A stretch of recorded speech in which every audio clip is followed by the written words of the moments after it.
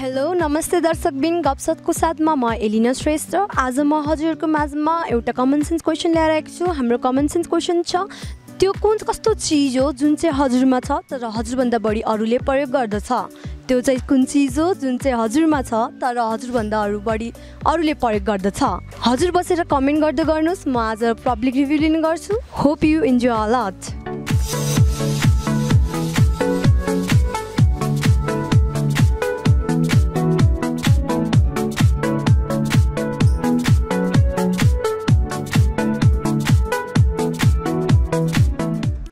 चिज हो जुन चाहिँ हजुरमा छ तर हजुरभन्दा बढी अरूले प्रयोग गर्छ?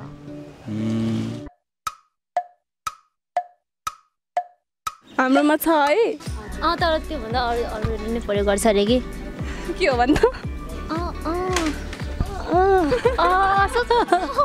टाइम लाग्छ सोच्नको लागि। सोच्नको लागि टाइम लाग्छ? ल टाइम लिनुहोस्। कति टाइम लाग्छ? अब केटीहरूले त मेकअपको सामान हुन्छ होला, सायद मेकअपको सामान। त्यो कुन चिज हो जुन चाहिँ हजुरमा छ होइन, हजुरको चिज है, त्यो कुन चिज हो त्यो हजुरमा छ तर हजुरभन्दा बढी अरूले प्रयोग गर्छ? त्यो मेरो मन र माया हो। मन र माया? कपाल? हजुर कपाल अरूले प्रयोग गर्छ? ताली दिन मिल्छ हजुर कपालमा? आँखा त होइन। किन आँखा चाहिँ हजुरले हेर्नुहुन्छ तर अरूले प्रयोग गरिदिनुहुन्छ? कसरी दिनुहुन्छ? हजुरको आँखा अरूले कसरी प्रयोग गर्छ? होइन, अरूले देख्छ भन्न खोजे जस्तो भने आफूले देख्न सक्ने नि आँखा त त्यसैले भनेको। देख्छ कुरा गरेको छैन नि त, अरूले प्रयोग गर्छ। किन भन्दा मान्छेमा सबैभन्दा चाहिँ पोलाइट गुण हुन्छ। पोलाइट गुण हुने बित्तिकै त्यो मन र शब्दले कसैलाई चाहिँ मन छोइहाल्छ, अनि मन छोइने बित्तिकै त्यो नजिक भइहाल्छ, अनि त्यसपछि त त्यसले माया पनि पायो, मन पनि पायो नि त उसले त होइन। उसले त हजुरबाट त्यो पायो तर प्रयोग त गरेन नि त। उसले चाहिँ प्रयोग गर्नु पर्यो, किनभने हजुरको माया र मन त प्रयोग गर्नु मिल्दैन, कसैले पनि प्रयोग गर्न मिल्दैन होइन। हजुर, अब सबैभन्दा धेरै प्रयोग गर्नु पर्यो। अनि आफ्नो बुढी चाहिँ मेरो सामान प्रयोग गरिहाल्छ नि। के हो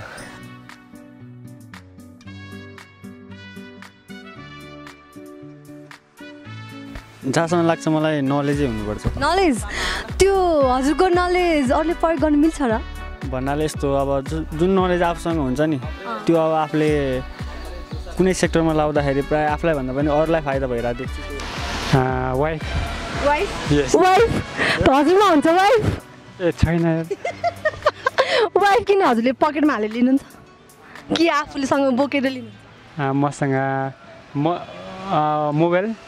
मोबाइल किन? हजुर मोबाइल चाहिँ हजुरभन्दा नि अरूले बढी प्रयोग गर्छ हो।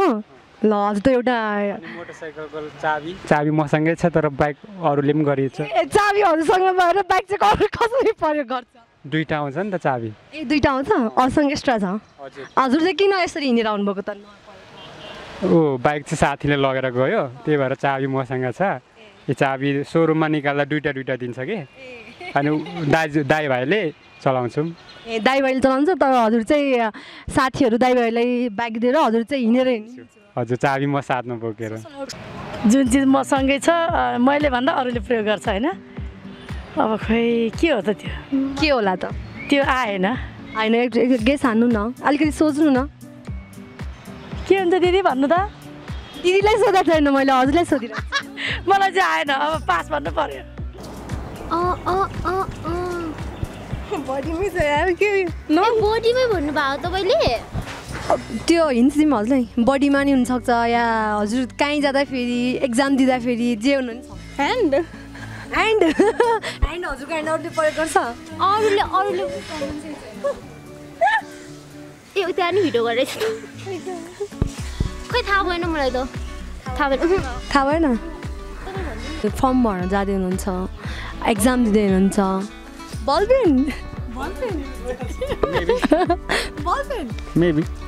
होइन। म यस्तो हिन्ट्स दिइरहेको छु, यति सजिलो थाहा हुनुपर्ने हजुर।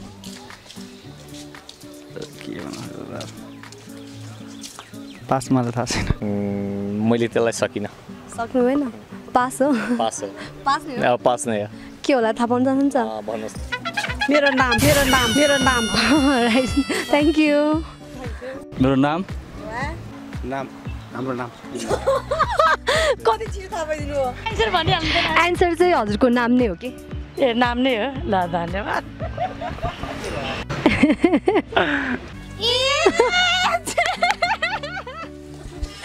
अहिलेसम्म भिडियो हेरिदिनु भएकोमा थ्याङ्क यू सो मच तपाईँलाई भिडियो के कस्तो लाग्यो तल कमेन्ट गरिदिनु होला र हजुरहरूसँग कुनै नयाँ कन्सेप्ट छ भने प्लिज कमेन्ट गरिदिनु होला भोलि म अर्को भिडियोको साथै उपस्थित हुनुहुनेछु धन्यवाद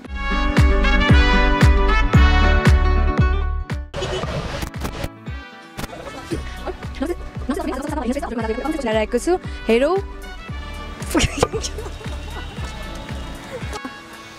हेलो नमस्ते दर्शकबिन